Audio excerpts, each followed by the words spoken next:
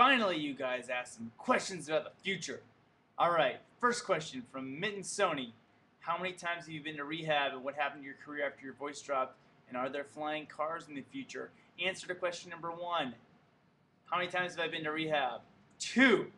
2 times. Both because of Taylor Swift.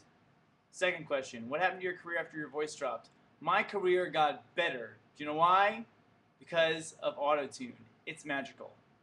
Answer number 3. Are there flying cars in the future? No, of course not. Why would cars fly when we all have hoverboards? It's silly.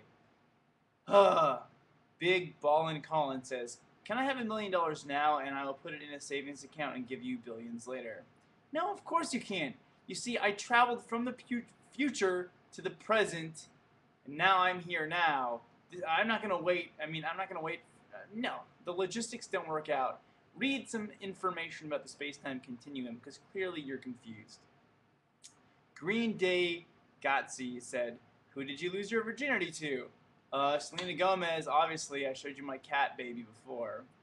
Also asked what happened on 12/21/2012. You're referring to the release date of my next album. What happened is that I made millions of dollars, billions of dollars. I got really rich. It was called Always Say Never, and it was a huge success. He also says, are we eating Soylent Green in the future yet? You're already eating Soylent Green. It's called high fructose corn syrup. It's the truth. Get used to it. Last question. Gillard Doyism. Who is the president in the future? Do you seriously have to ask who the president is? You're looking at him. Ask some more questions. I will answer you with the truth. Bieber out.